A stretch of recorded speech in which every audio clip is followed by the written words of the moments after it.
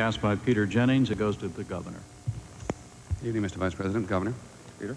Governor, one theme that keeps coming up about the way you govern, you've both mentioned leadership tonight, so I'd like to stay with that for a second. The theme that keeps coming up about the way you govern is passionless, technocratic. Passionless? Passionless, technocratic, the smartest clerk in the world. Your critics maintain that in the 1960s your public passion was not the war in Vietnam or civil rights, but no-fault auto insurance.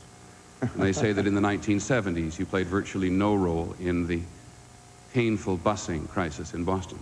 Given the fact that a president must sometimes lead by sheer inspiration and passion, we need to know if this is a fair portrait of your governing, or is it a stereotype? And if it isn't fair, could you give us an example of where you have had that passion and leadership that sometimes a president needs?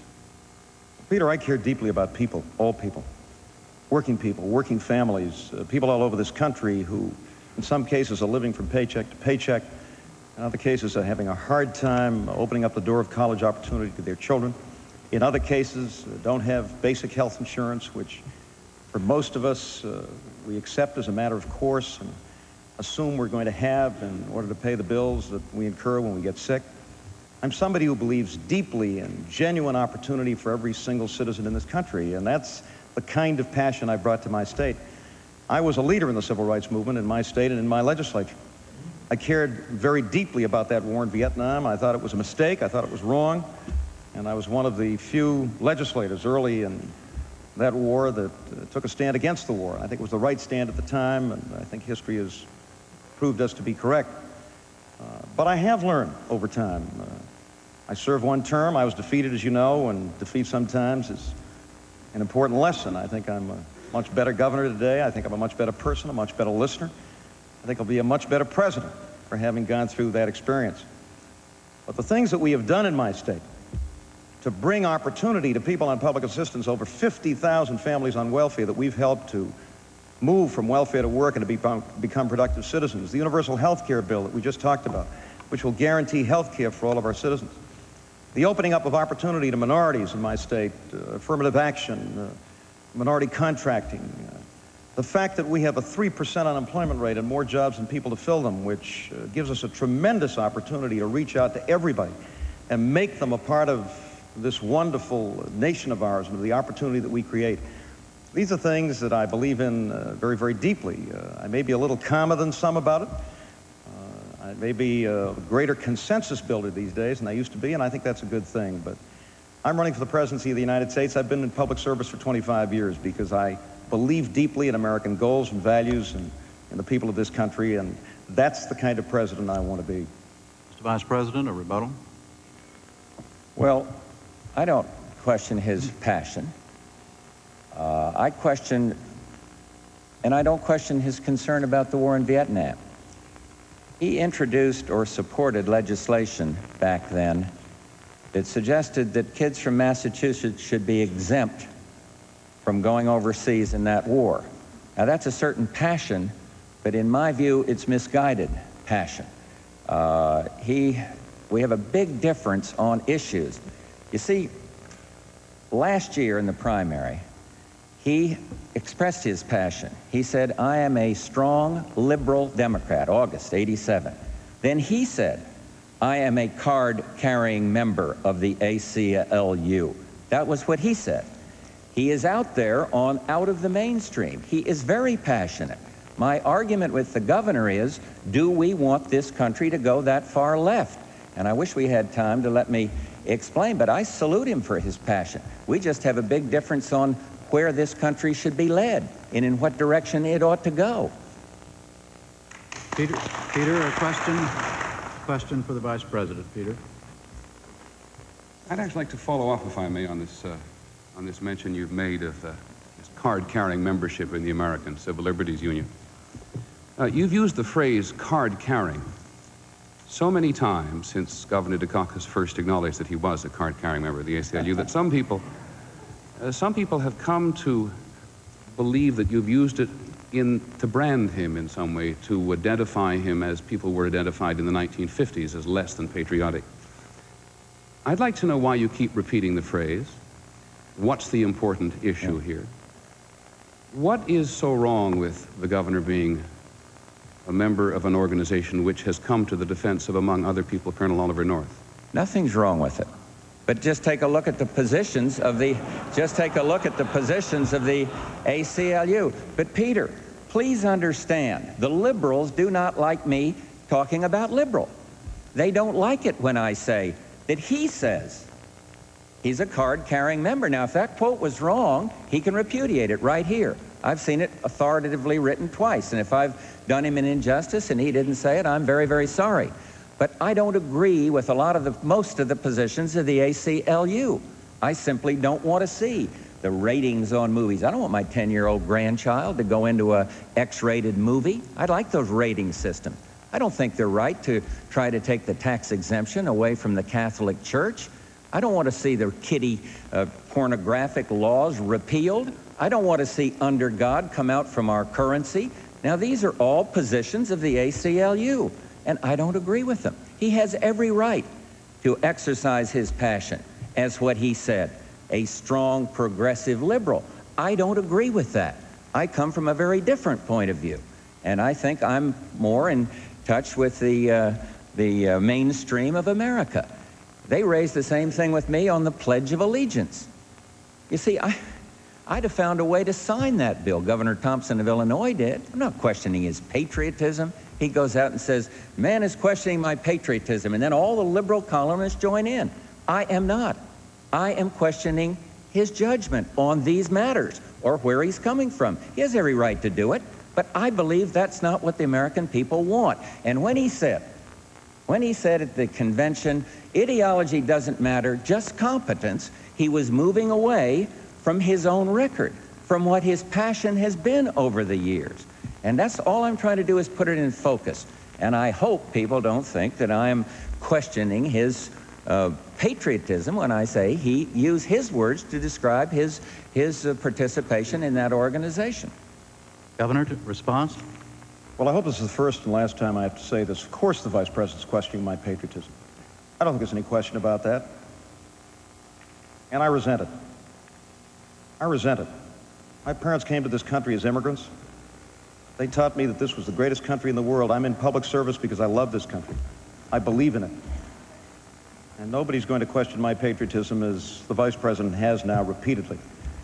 The fact of the matter is that if the Pledge of Allegiance was the acid test of one's patriotism, the Vice President's been the presiding officer in the United States Senate for the past 7.5 years. To the best of my knowledge, he's never once suggested that the session of the Senate begin with the Pledge of Allegiance. Mr. Bush, I don't question your patriotism. When you're attacked for your military record, I immediately said that it was inappropriate, it had no place in this campaign, and I rejected it. And I would hope that from this point on, we get to the issues that affect the vast majority of Americans: jobs, schools, health care, housing, the environment. Those are the concerns of the people that are watching us tonight, not labels that we attach to each other, and questions about each other's patriotism and loyalty. Time is up. Governor, let's go now to John Mashik again. Question for the Vice President. Mr. Vice President, in a debate during the Republican primaries, you said most of the nation's homeless are suffering from mental illness, an assertion immediately challenged by one of your rivals. Estimates of the homeless range from a low of 250,000 by the government to around 3 million, including working families and their children.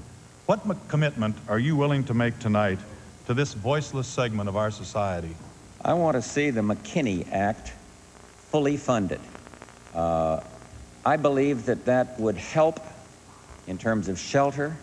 I want to see, when I talked at our convention about 1,000 points of light, I was talking about the enormous numbers of shelters and organizations that help. The governor's wife, been very active in the homeless. My campaign chairman, Secretary Jim Baker's wife. This isn't government. These are people that care, that are trying to give of themselves. The government has a role. It is to fully fund the McKinney Act. There are certain Army bases that the Act calls for that can be used in certain cases to shelter people when it's rough. And so I think that we're on the right track. I don't see this, incidentally, as a Democrat or Republican or a liberal or conservative idea. I see an involvement by 1,000 points of light. I see the funding that is required, and I hope the Congress will fully fund this bill. They gave it a great deal of conscience and a great deal of work, and we're on the right track on this one. But, look, mental, that was a little overstated it. I'd say around 30%. And I think maybe we could look back over our shoulders and wonder whether it was right to let all those mental patients out. Maybe we need to do a better job in mental clinics to help them, because there is a major problem there. A lot of them are mentally sick. We've got to attend to them. But fully, my short-range answer is fully fund that McKinney Act. Governor, a response. Well, this is another fundamental difference that I have with the Vice President, just as I do in the case of health care for 37 million members of working families in this country who don't have health insurance. The problem, Mr. Bush, is that you've cut back by 90% on our commitment to affordable housing for families of low and moderate income. And when you do that, you have homeless families. We didn't have 2.5 million or 3 million homeless people living on streets and in doorways in this country 10 years ago. We've got to begin to get back to the business of building and rehabilitating housing for families of low and moderate income in this country. Housing for young families that they can look forward someday to buy. We've got communities in this country increasingly where our own kids can't afford to live in the communities that they grew up in. That's an essential commitment, and I think the housing community is ready. But it's going to take a president who's committed to housing, who's had experience in building and rehabilitating housing, who understands that affordable housing for families of low and moderate income, for young families, first-time home buyers, is an essential part of the American dream. And while I'm all for the McKinney bill, that by itself simply won't do. We've got to have a president that can lead on this issue, that can work with the Congress, and I'm prepared to do so. This is one of the most important priorities that faces this country. John, a question for the governor. Governor, you've mentioned the American dream of home ownership, and it's certainly become an impossible one for many of the young people of our nation who are caught up in this economic squeeze of the middle class, as you've said so frequently during the campaign. And yet, in spite of your answer just a few minutes ago, what promise can you realistically hold out to these people that with the costs of housing going up and with limited help available from Washington, are we destined to become a nation of renters? Well, I certainly hope not, and it's all a question of what our priorities are. Bush talked about values. I agree with him. What are our values? Isn't providing housing for families of low and moderate income, isn't it making possible for young families, first-time home buyers, to own their own home someday, something that's part of the American dream? I think so. You know, back after World War II, when we had hundreds of thousands of GIs who came back from the war, we didn't sit around. We went out and built housing. The government was very much involved. So was the housing industry. So was the banking industry. So were housing advocates. So were nonprofit agencies. So were governors and mayors and people all over this country who believe deeply in home ownership and affordable housing. Now, that's the kind of leadership that I want to provide as President of the United States. This isn't a question of a little charity for the homeless. This is a question of organizing the housing community. I've talked to bankers and builders and developers, to housing advocates, to community development agencies, and they want leadership from Washington. Washington by itself can't do it all. We shouldn't expect that. But governors are ready, mayors are ready, builders and community leaders are ready. It will require some funds, John. And we ought to be prepared to provide those funds. But that, too, will require some choices. Mr. Bush wants to spend billions and trillions on Star Wars. Well, that's a choice we have to make, isn't it? Do we spend money on that weapon system in the billions and trillions, or is providing some decent and affordable housing for families of this country something that isn't at least as important and probably more so because it's so essential to our economic strength and to our future? That's the kind of presidency I believe in, and simply to say, well, the McKinney bill will do it, just doesn't do. We need a president who will lead on this issue, who's had experience on this issue. It's the kind of priority that will be at the top of our list beginning in January of 1989. A response, Mr. Vice President. I think the governor is blurring housing and the homeless. Let's talk about housing, which the question was. When you talk to those bankers, did they discuss where interest rates were when your party controlled the White House? 10 days before I took the oath of office as president, they were 21.5%. Now, how does that grab you for increasing housing? Housing is up. We are serving 1 million more families now, but we're not going to do it in that old democratic liberal way of trying to build more bricks and mortars. Go out and take a look at St. Louis at some of that effort. It is wrong. I favor home ownership. I want to see more vouchers. I want to see tenant control of some of these projects, and I want to keep the interest rates down. They're half now of what they were when we came into office, and with my policy of getting this deficit under control, they'll be a lot less. But if we spend and spend and spend, that is going to wrap up the housing market, and we'll go right back to the days of the misery index and malaise that President Reagan and I have overcome. Thank God for the United States on that one.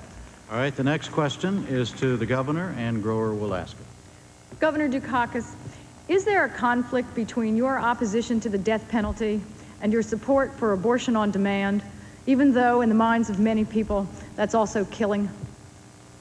No, I don't think there is. There are two very different issues here, and they've got to be dealt with separately. I'm opposed to the death penalty. I think everybody knows that. I'm also very tough on violent crime. And that's one of the reasons why my state has cut crime by more than any other industrial state in America. It's one of the reasons why we have the lowest murder rate of any industrial state in the country. It's one of the reasons why we have a drug education and prevention program that is reaching out and helping youngsters all over our state, the kind of thing I want to do as President of the United States. You know, the Vice President says he wants to impose the death penalty on drug traffickers, and yet his administration has a federal furlough program which is one of the most permissive in the country, and which gave last year 7,000 furloughs to drug traffickers and drug pushers, the same people that he says he now wants to execute. The issue of abortion is a very difficult issue, one that I think we all have to wrestle with. We have to come to terms with. I don't favor abortion. I don't think it's a good thing. I don't think most people do. The question is, who makes the decision? And I think it has to be the woman, in the exercise of her own conscience and religious beliefs, that makes that decision. Response, Mr. Vice President. Well, the Massachusetts furlough program was unique. It was the only one in the nation that furloughed murderers who had not served enough time to be eligible for parole. The federal program doesn't do that. No other state programs do that. And therefore, and I favor the death penalty. I know it's tough, and honest people can disagree, but when a narcotics wrapped up guy goes in and murders a police officer, I think they ought to pay with their life. And I do believe it would be inhibiting. And so I am not going to furlough men like Willie Horton, and I would meet with the victims of his last escapade, the rape and the brutalization of the family down there in Maryland. Maryland would not extradite Willie Horton, the man who was furloughed, the murderer, because they didn't want him to be furloughed again.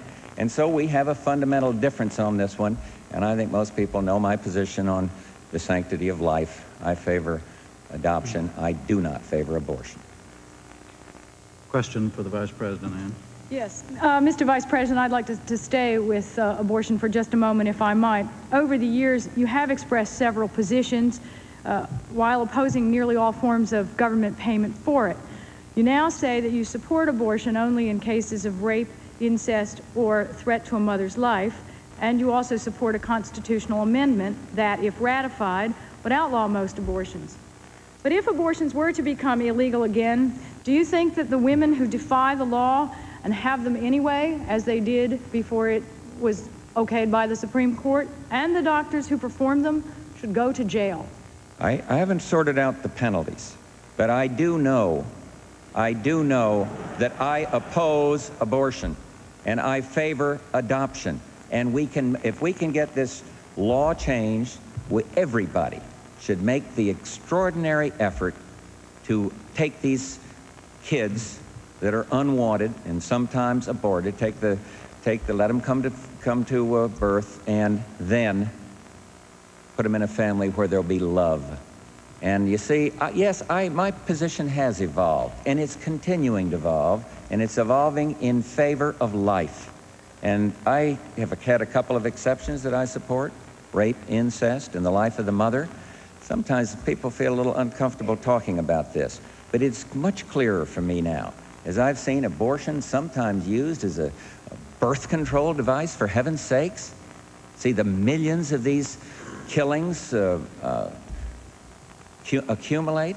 And this is one where you can have an honest difference of opinion. We certainly do. But no, I'm for the sanctity of life. And once that illegality is established, then we can come to grips with the penalty side. And of course, there's got to be some penalties to enforce the law, whatever they may be.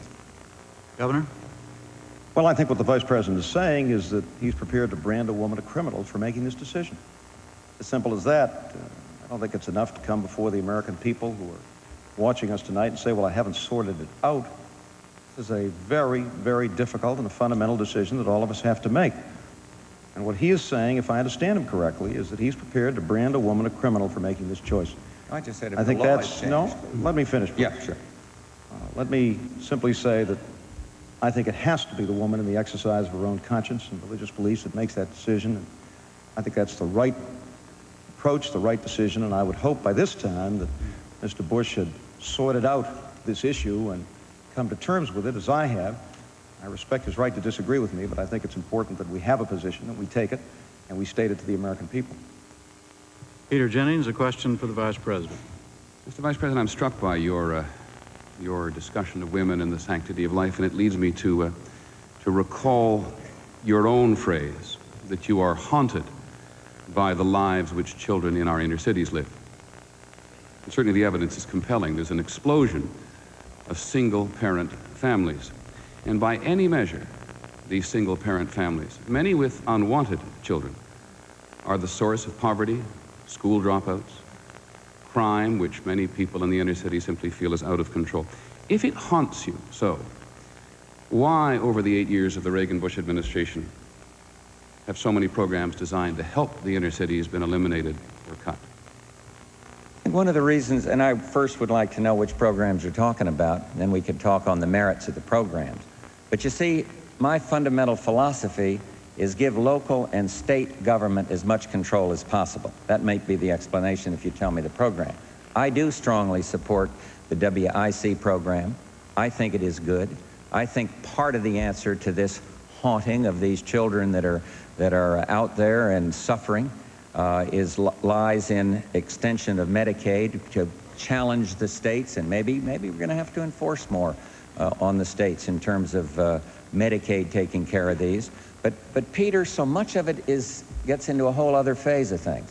The neighborhood, the kind of environment people are growing up in, and that leads me to the programs I'm talking about in terms of education. I think part of it is the crime-infested neighborhoods, and that's why I'm a strong believer in trying to control crimes in the neighborhood, why I was so pleased to be endorsed by the policemen on the beat, the Boston Police Department the other day. I think they understand my commitment to helping them in the neighborhoods. And so it's a combination of these things, but do not erode out of the system the 1,000 points of light. The people that are out there trying to help these kids, the programs like Cities in Schools, the work that Barbara Bush is doing so people can learn to read in this country and then go on and break this cycle of poverty. I'm for Head Start and moving that up, and I've already made a proposal, and yes, it'll cost some money, but I favor that. So these are the combination of things I want, and the fact that I don't think the federal government can endorse a $35 billion program does not mean I have less compassion than the person who endorses such a program. Governor? Well, I must have been living through a different 8 years from the one the Vice President's been living through, because this administration has cut and slashed programs for children, for nutrition, for the kinds of things that can help these youngsters to live better lives. It's cut federal aid education, has cut Pell Grants and loans to close the door to college opportunity on youngsters all over this country. And that, too, is a major difference between the Vice President and me. Let me just give you one other example. We have a great many people, hundreds of thousands of people, living on public assistance in this country. The 50 governors of this nation have proposed to the Congress that we help those families to get off of welfare, help those youngsters, help their mothers to become independent and self-sufficient. It's taken months and months and months to get Mr. Bush and the administration to support that legislation, and they're still resisting. Now, that's the way you help people. Being haunted, 1,000 points of light, I don't know what that means. I know what I know what strong political leadership is. I know what's happened over the course of the past 8 years. These programs have been cut and slashed and butchered, and they've hurt kids all over this country. A question for the governor. Peter? Governor, the crisis is no less a crisis for you if you were elected president. Where would you get the money to devote to the inner cities, which is clearly needed? And can you be specific about the programs not only you'd reinstate, but the more imaginative ones that you'd begin? Well, I said a few minutes ago, Peter, that you can improve the lives of families and youngsters and save money at the same time. Welfare reform is one way to do it. If we invest in job training, in child care for those youngsters, in some extended health benefits so that that mother and her kids don't lose their health benefits when she goes to work, we can help literally hundreds of thousands, if not millions of families to get off of welfare, to become independent and self-sufficient, to be tax-paying citizens, and to improve their lives, the quality of lives, their futures, and the futures of those children. That's just one example of how you can save money and improve the quality of life at the same time. In my own state, for example, we now have that universal health care system, which the Vice President opposes, I think very unwisely. One of the greatest barriers to opportunity for a family and for those children is the threat that they may lose their health insurance. Think about that father down there in Houston who has to tell his youngster that he can't play Little League ball, that he can't go out on that ball field because he's afraid he's going to get hurt.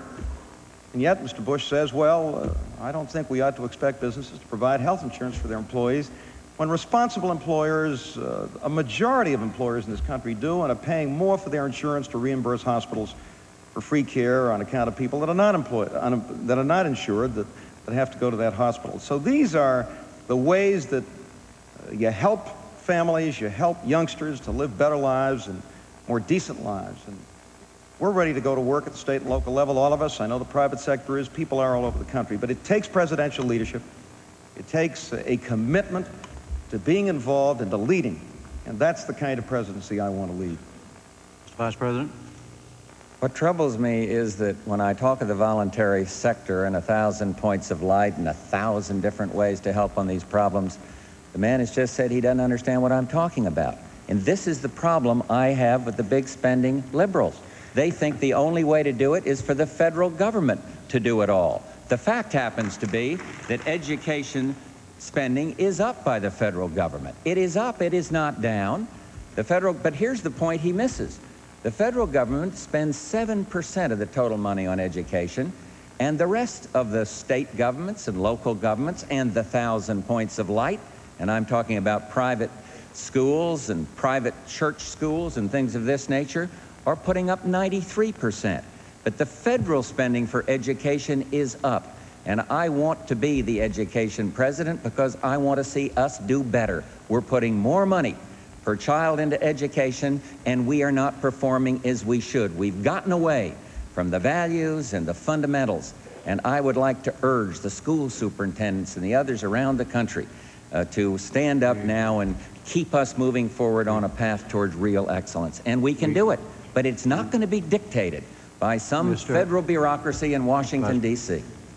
All right, let's move now to some questions on foreign and national security policy. John Mashik will ask the first question of the governor. Governor, the Vice President continually refers to your lack of experience, weakness, naivete on foreign policy and national security matters. He says you are prepared to eliminate weapon systems that will result in the unilateral disarmament of this country. Is that true? Of course not. Of course, that's a charge that's always made against any governor who runs for the presidency. I think it was one of the things Mr. Bush said about Mr. Reagan back in 1980.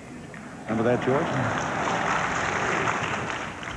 And yet some of our finest presidents, some of our strongest international leaders were governors. Franklin Roosevelt, Woodrow Wilson, Theodore Roosevelt.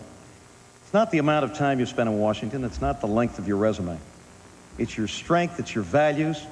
It's the quality of the people you pick. It's your understanding of the forces of change that are sweeping the world, and whether or not you're in a position to provide leadership to make those forces of change work for us and not against us. Vice President has a long resume, but it didn't stop him from endorsing the sale of arms to the Ayatollah, And we now know that he was not out of the loop. He was in meeting after meeting after meeting, listening to Secretary Shultz and Secretary Weinberger opposing that, and yet he supported it. His experience didn't prevent him from participating or involving or in some way being involved in the relationship between this government and Mr. Noriega and drug trafficking in Panama. He went to the Philippines in the early 80s and commended Ferdinand Marcos for his commitment to democracy. And he continues to support a failed policy in Central America, which is getting worse and worse, and which has in fact increased Cuban and Soviet influence in that region. So I don't believe that the fact that you've got that long resume or had that experience is the real question. The question is values, the question is strength, the question is your willingness to provide the kind of leadership that must be provided. I'm ready to provide that leadership. I want to be the commander-in-chief of this country. I think it takes fresh leadership now and an understanding of those forces of change to provide the kind of strength that we need, and perhaps the Vice President can explain what he was doing when he supported the trading of arms to a terrorist nation and his involvement in Panama and that endorsement of Mr. Marcos, but I don't think it's just experience that makes a difference. It's strength, it's values.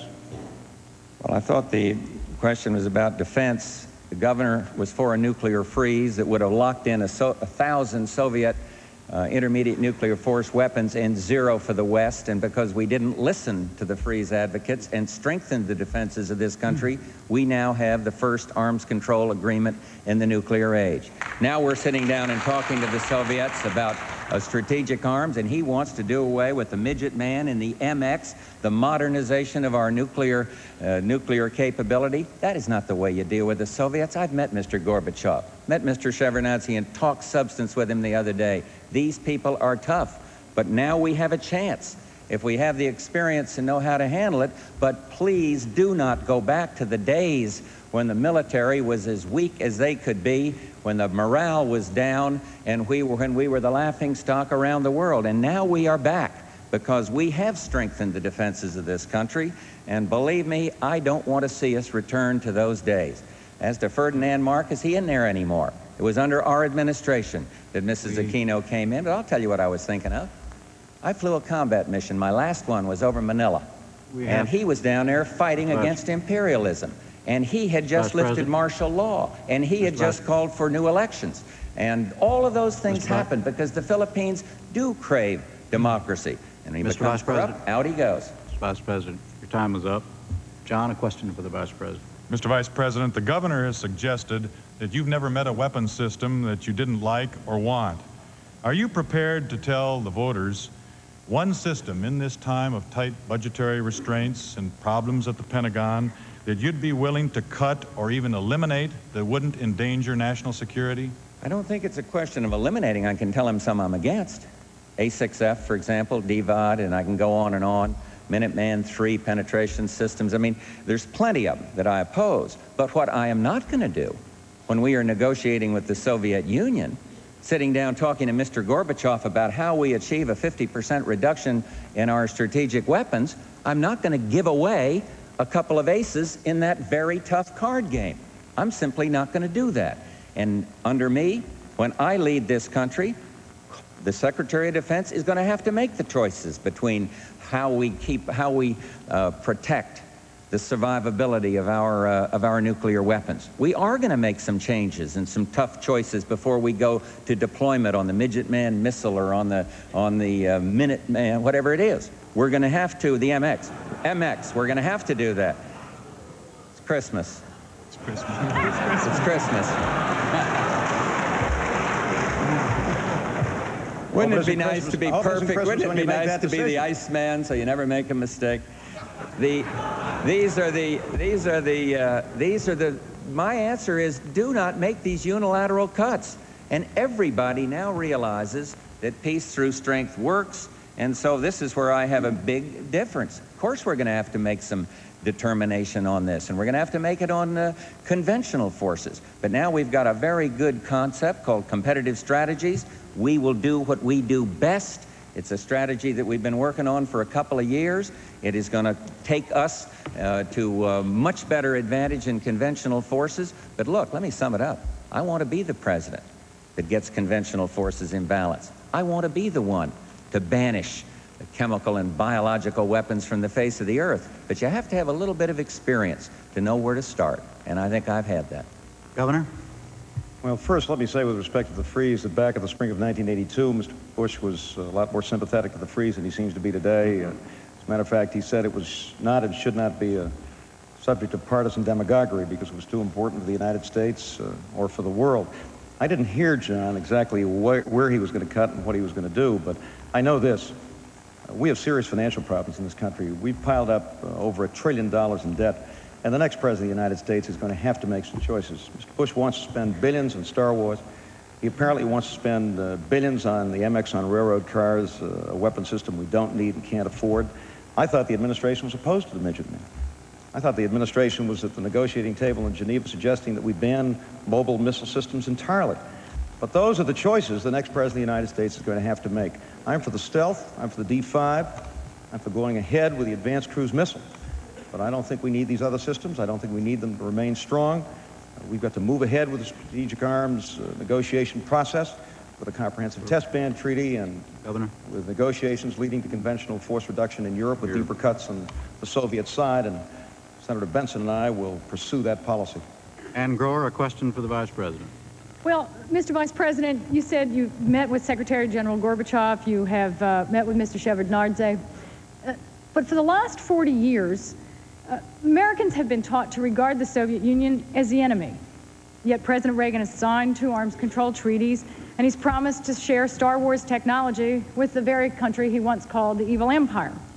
So perhaps you could tell us this evening, should we be doing a lot to help the economics and the social development of a country that we have so long regarded as an adversary? What I think we ought to do is take a look at perestroika and glasnost, welcome them, but keep our eyes open. Be cautious, because the Soviet change is not fully established yet.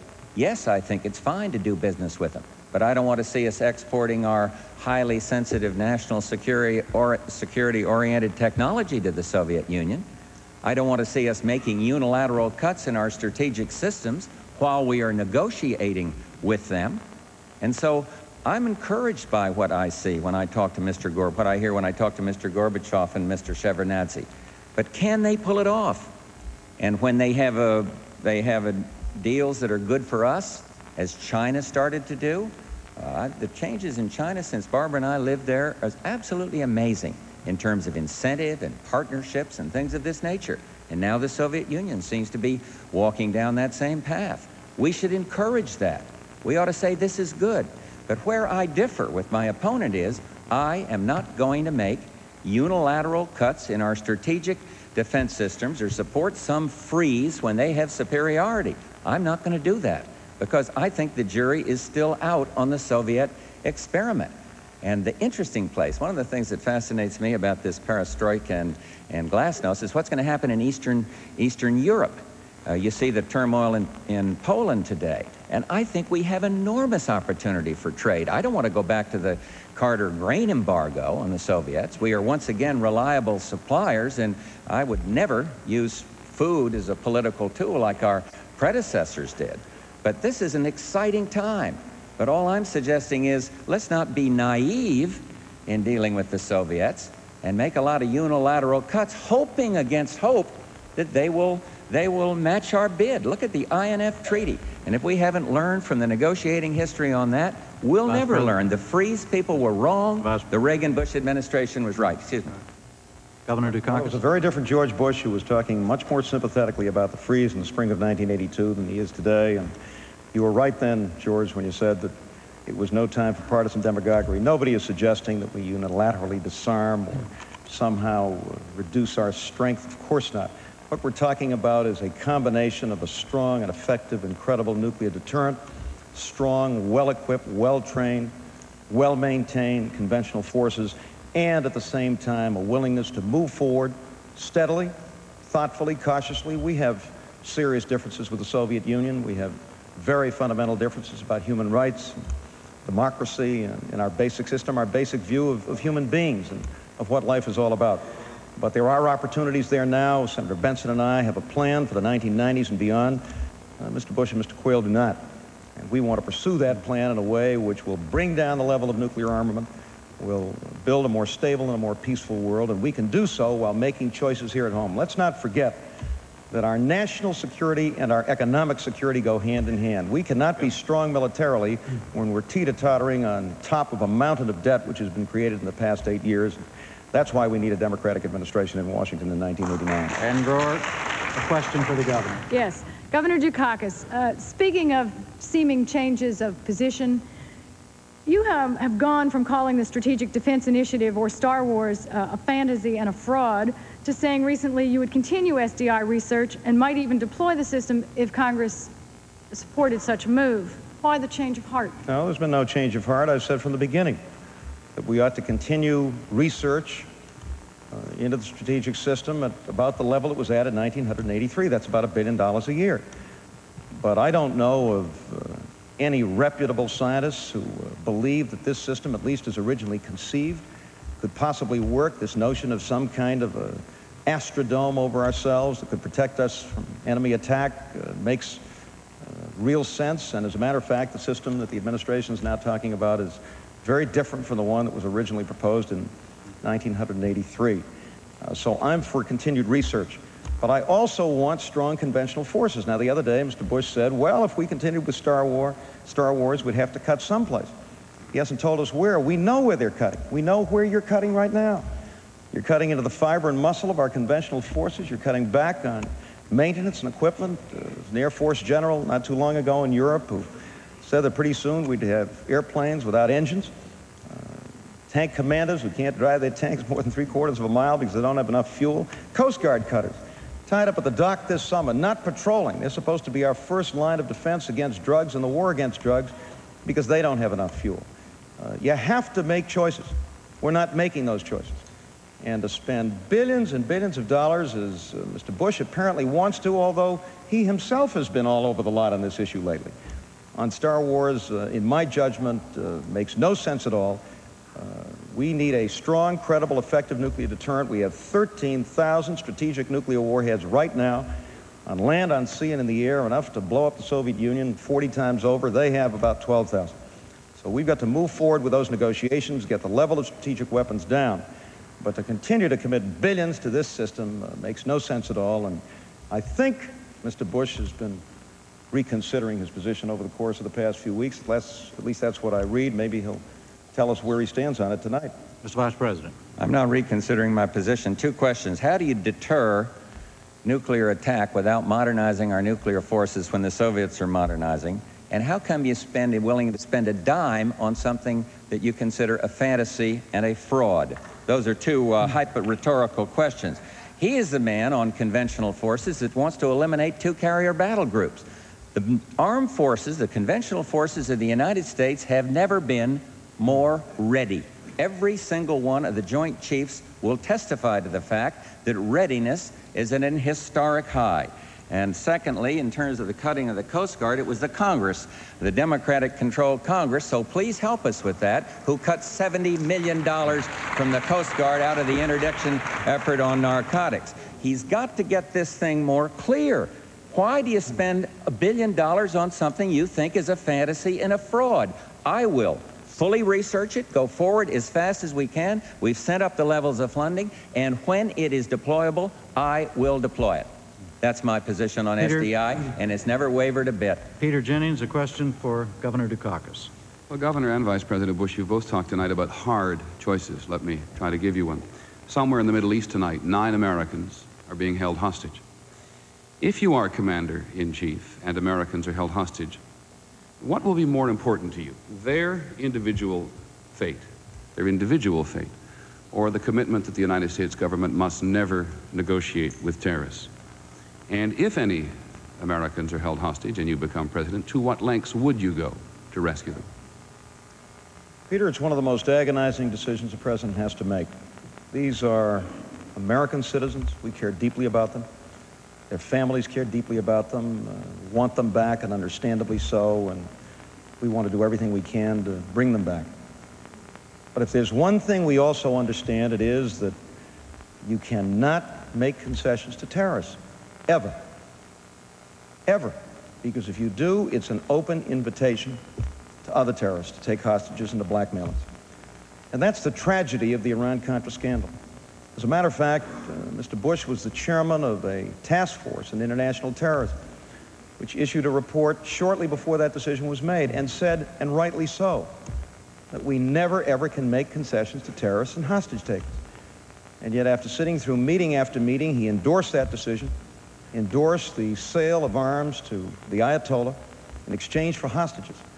One of the most tragic, one of the most mistaken foreign policy decisions we've ever made in this country, and I dare say encouraged others to take hostages, as we now know.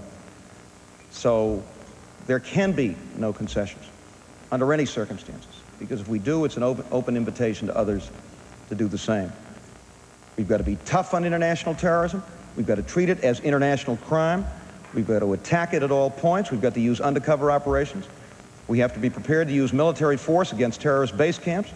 We have to work closely with our allies to make sure that they're working with us and we with them. And we can give no quarter when it comes to breaking the back of international terrorism.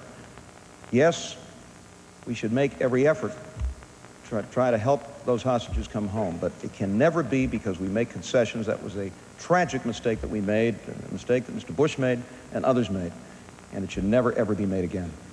Mr. Vice President. I wrote the anti-terrorist report for this government. It is the best anti-terrorist report written.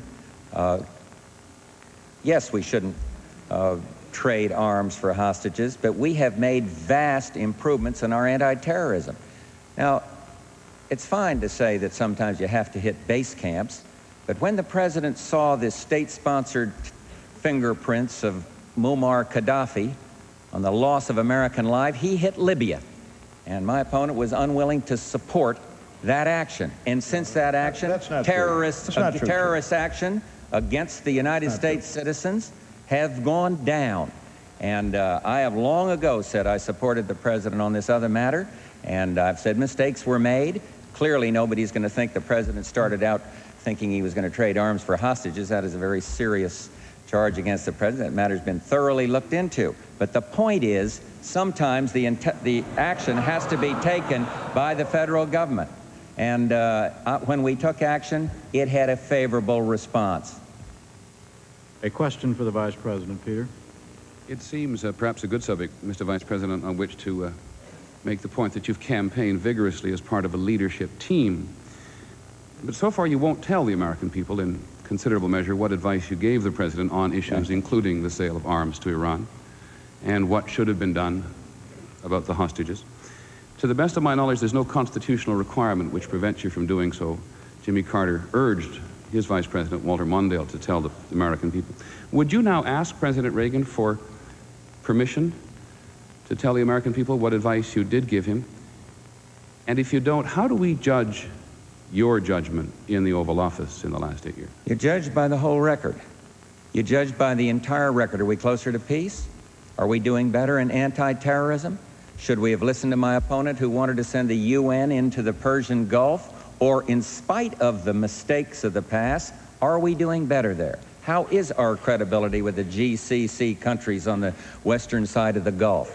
Is Iran talking to Iraq about peace? You judge on the record. Are the Soviets coming out of Afghanistan? How does it look in a program he called phony, or some one of these marvelous Boston adjectives up there, and about Angola?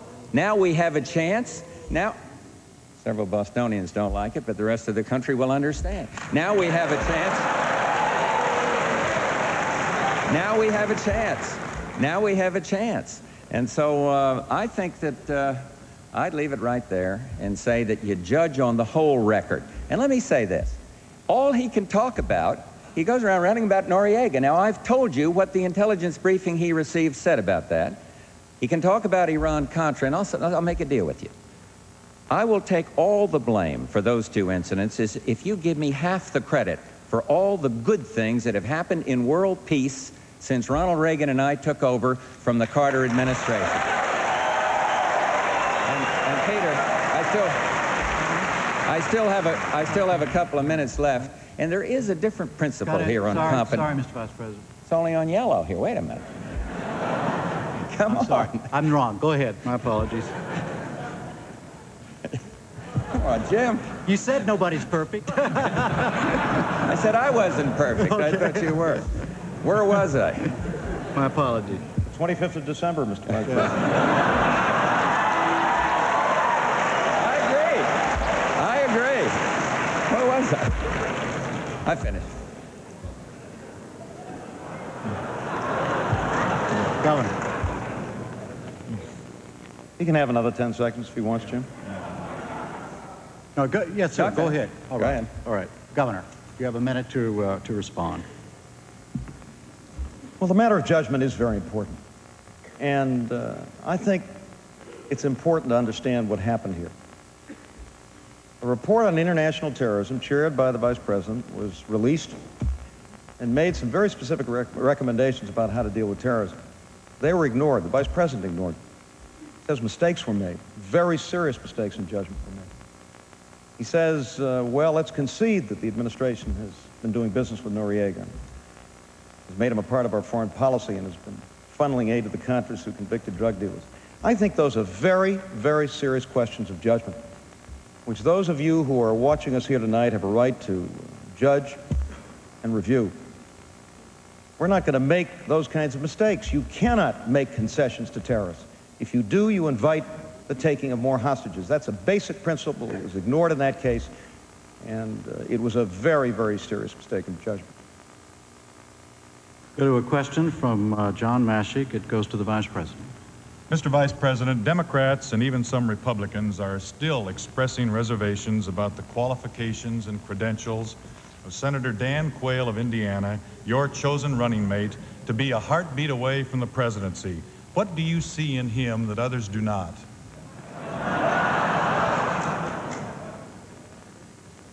I see a young man that was elected to the Senate twice, to the House of Representatives twice.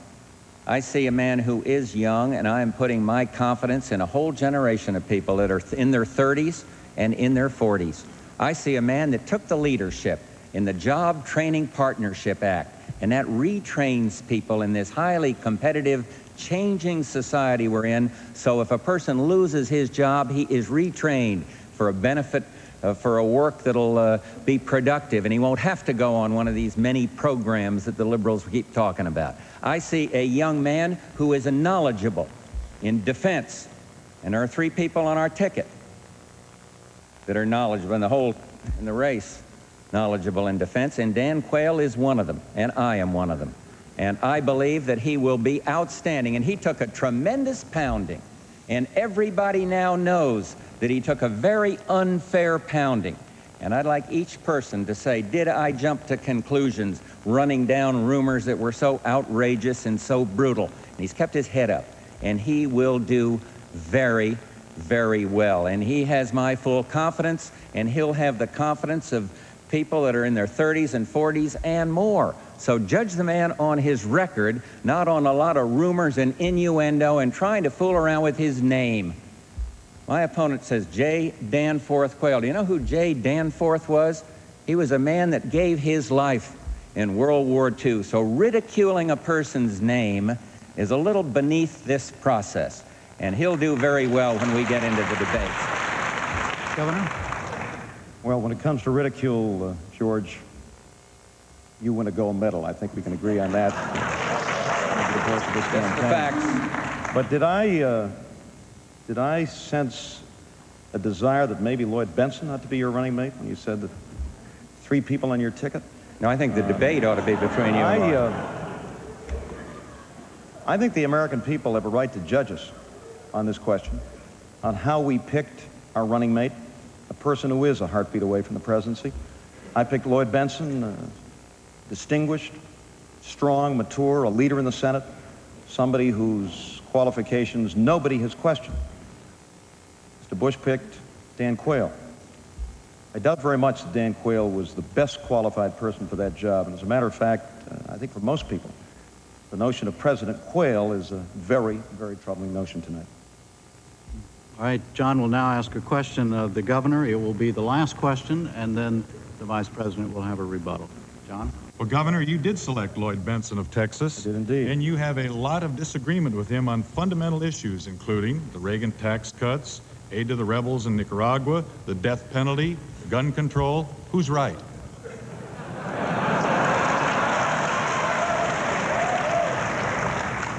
Well, John, I'm a man that's been a chief executive for 10 years. I've picked a lot of people. I've picked cabinets. I've named judges. I know that the people you pick make an enormous difference in your ability to govern. And I set high standards. I try to meet them, and I insist that people who work for me meet them. And if they don't stick around very long. But I didn't pick Lloyd Bentsen because he was a clone of Mike Dukakis. I picked him because he was somebody who would be a strong vice president, somebody who would be an active vice president, somebody who would come to me if somebody came up with a crazy idea that we ought to trade arms to the Ayatollah for hostages and say, Mr. President, that's wrong. We shouldn't do that. That's the kind of vice president I want. He himself has said, and rightly so, that he'll be a strong vice president, but when the president makes a decision, that will be his decision. And I'm very, very proud of that choice, and I didn't pick him because he agreed with me on everything. You know, Sam Rayburn once said that if two people agree on everything, then only one person is doing the thinking. The fact is that I've picked somebody who not only will be a great vice president, but if, God forbid, something happens to the president, could step into that office and do so with distinction and with strength and with leadership. I doubt very much that Mr. Bush's selection for the vice presidency of the United States meets that test. Mr. Vice President? Well, we obviously have a difference. I believe it does meet the test. We'll have an opportunity to see the two of them in action in a friendly forum, wonderful, friendly fashion like this. I'd hoped that this had been a little friendlier an evening.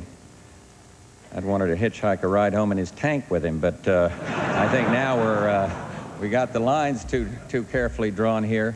But you talk about judgment. I mean, what kind of judgment?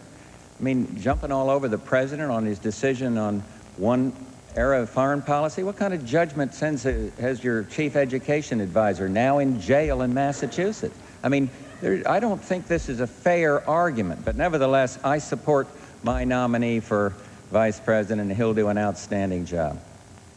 Gentlemen, I was given some bad word a moment ago. There is time for one more question. Getting it in my ear. And Ann Grower will ask it. Ann? Vice President first. To the governor, sorry. Oh, I'm so sorry. Governor Dukakis, as many U.S. farmers face or undergo foreclosure, the United States is considering the possibility of forgiving a certain percentage of debt owed by Latin American and third world countries. Do you favor giving these countries a break in their loans? And if so, how do you explain that to the American farmers who are losing their land and livelihood? Well, I think we have to go to work on the problem of third world debt, and we've got to assist those third world countries in dealing with this massive debt which they have incurred and which is burdening them, and which, if we don't do something about it and assist them along with other nations around the world, will destroy their economies, destroy their future, and at the same time will destroy markets that are important to our farmers. But I also believe that we need an agricultural policy which doesn't cost us the $15 to $20 to $25 billion a year that it's been costing us over the course of the past 3 or 4 years under this administration. I think it's going to require good, solid credit policies, and thanks to the Congress, we now have an agricultural credit bill which is helping and improving the situation with at least some of our farmers. I think it's going to require a combination of supply management and reasonable price supports to make sure that our farmers get a decent price.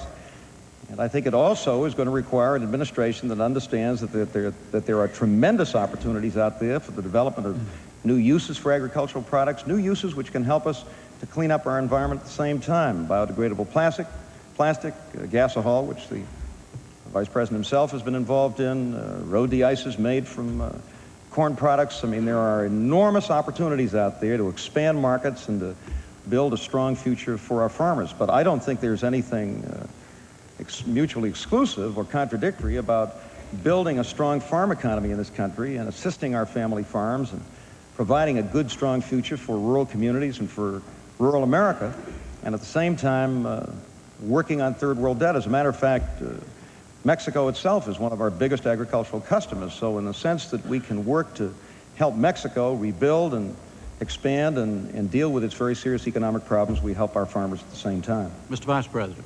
I oppose supply management and production controls. I support the Farm Bill, the '85 Farm Bill, and its spending is moving in the right direction. I want to expand our markets abroad, and that's why I've called for that first economic summit to be on agriculture. I will not go back to the way the Democrats did it and use food as a political weapon and throw a grain embargo on the farmers in this country.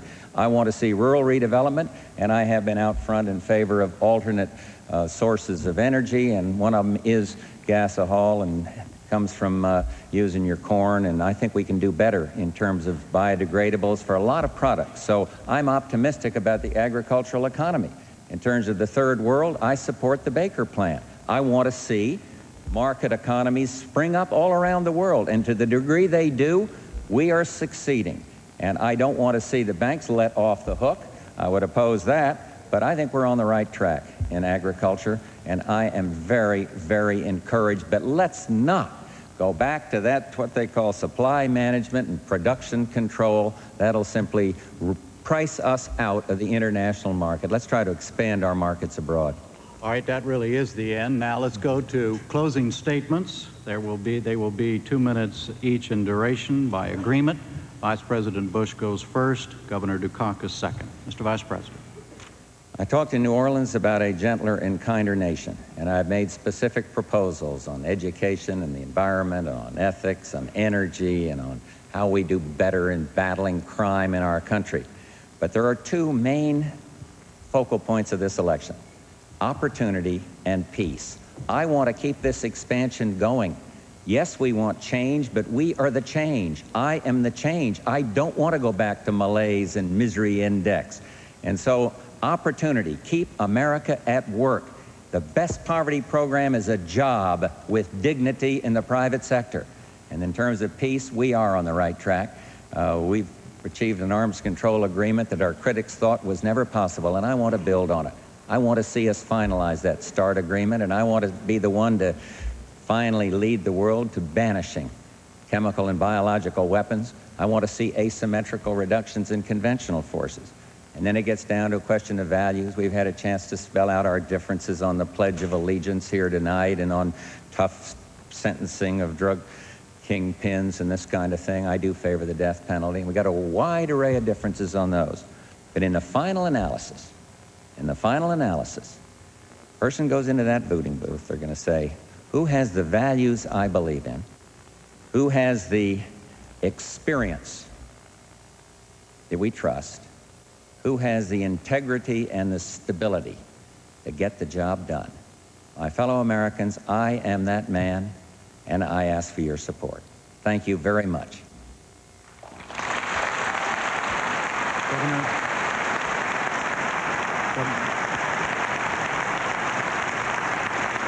Governor Dukakis. This has been an extraordinary 18 months for Kitty and me and for our family. We've had an opportunity to campaign all over this country, to meet with so many of you in communities, states, and regions, to get to know you. I'm more optimistic today than I was when I began about this nation, providing we have the kind of leadership in Washington that can work with you, that can build partnerships, that can build jobs in every part of this country, not certain parts of this country. You know, my friends, my parents came to this country as immigrants, like millions and millions of Americans before them and since, seeking opportunity, seeking the American dream. And they made sure their sons understood that this was the greatest country in the world, that those of us especially who were the sons and daughters of immigrants had a special responsibility to give something back to the country that had opened up its arms to our parents and given so much to them. I believe in the American dream. I'm a product of it. And I want to help that dream come true for every single citizen in this land, with a good job at good wages, with good schools in every part of this country, in every community in this country, with decent and affordable housing that our people can buy and own and live in, so that we end the shame of homelessness in America, with decent and affordable health care for all working families. Yes, it's a tough problem, as Mr. Bush says, but it's not an insolvable problem. It's one that we will solve and must solve, with a clean and wholesome environment, and with a strong America that's strong militarily and economically, as we must be. An America that provides strong international leadership because we're true to our values. We have an opportunity working together to build that future, to build a better America, to build the best America. Because the best America doesn't hide, we compete. The best America doesn't waste, we invest. The best America doesn't leave some of its citizens behind, we bring everybody along. And the best America is not behind us.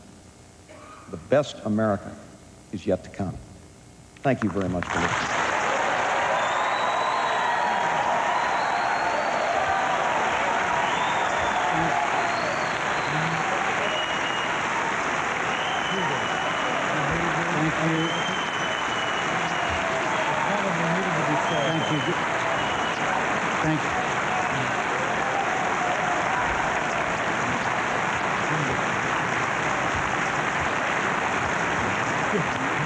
Thank you, gentlemen. Thank you.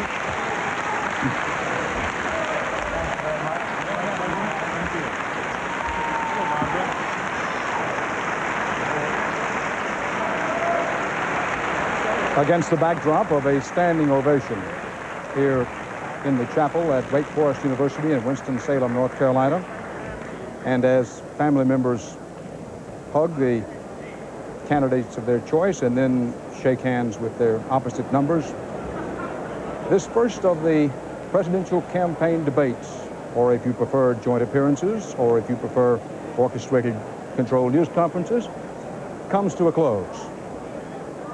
The early wire service leads dealt with the discussions having to do with how to stop drugs and the spread of drugs in this country, and the discussion over the patriotism issue.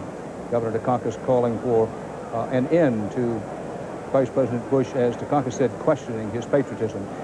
Those are among the early morning wire service leads. Now, we're going to be here with varying views and perspectives in the wake of this Wake Forest debate for about the next half hour. Joining me now, CBS News correspondent, our chief Washington correspondent, Bob Sheever, who watched the debate here in the hall, and watching at the same time nearby, but in the press room, our chief political correspondent, Bruce Morton. First, Bob Sheever, your early impressions and reactions to what happened here tonight.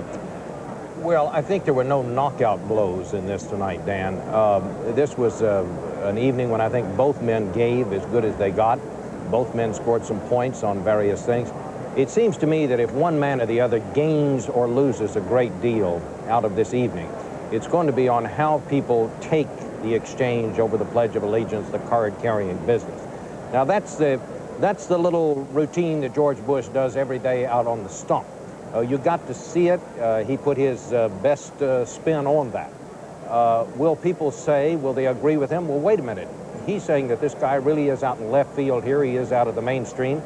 Or will they get the impression that this is something of a cheap shot, which is basically what Michael Dukakis said tonight. He said, look, don't let anybody kid you here. This guy's questioning my patriotism. I think the way people judge in their own minds that exchange will have a great deal to do with who gains the most out of this debate. George Bush got the biggest laugh tonight when he said that one of Dukakis' answers was as clear as Boston Harbor. Most of the time, the Bush partisans inside the hall here tonight were more demonstrative than the Dukakis people. And that'll be one of the unfortunate footnotes about it, because it did take up time, whether it was Dukakis supporters or Bush supporters taking up time with the applause, which Jim Lehrer did a very good job of imploring them not to do, but they did anyway. Let's go to Bruce Morton. Bruce, from where you sat, watching this on television, the highs and lows and how you think it'll play. Well, I agree with Bob about a lot of it, Dan. I think nobody introduced any bold new proposals tonight, and the debater's handbook says you're not supposed to introduce bold new proposals in these things. You're supposed to say what you said before. So if there was a winner on specifics, it might be Governor Dukakis. He had a few more of them. But my suspicion is that viewers don't really judge on who said exactly what about missiles or trade. They judge on what they can read of the man. We saw one fairly rare glimpse of a really, I thought, angry Dukakis, as Bob said, when he said, of course George Bush has been questioning my patriotism. Of course he has, and I resent it.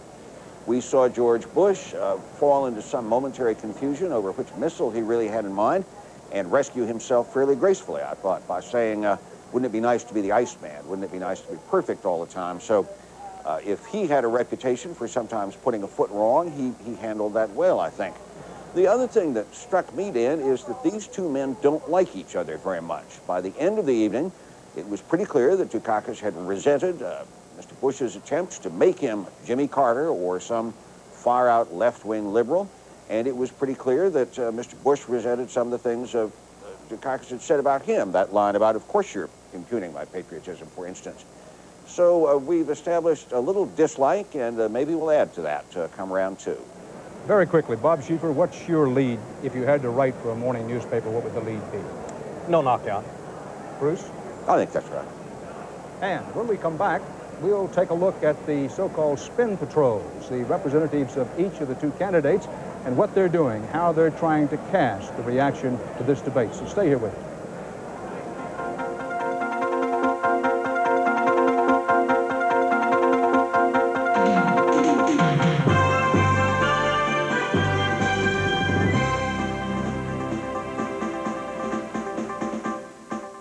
This is CBS. My place is famous for fresh seafood, thanks.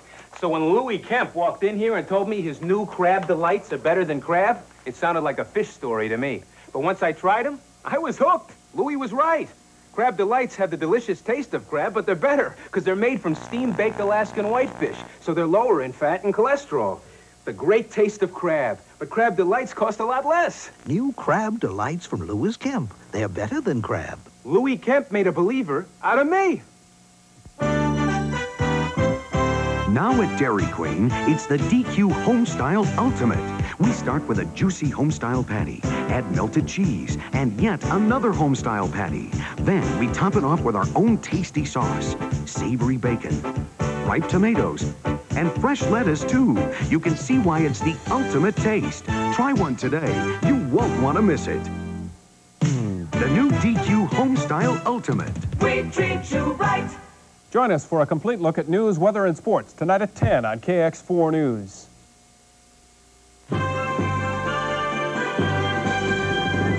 CBS News coverage of the Wake Forest debate continues. Here again is Dan Rather.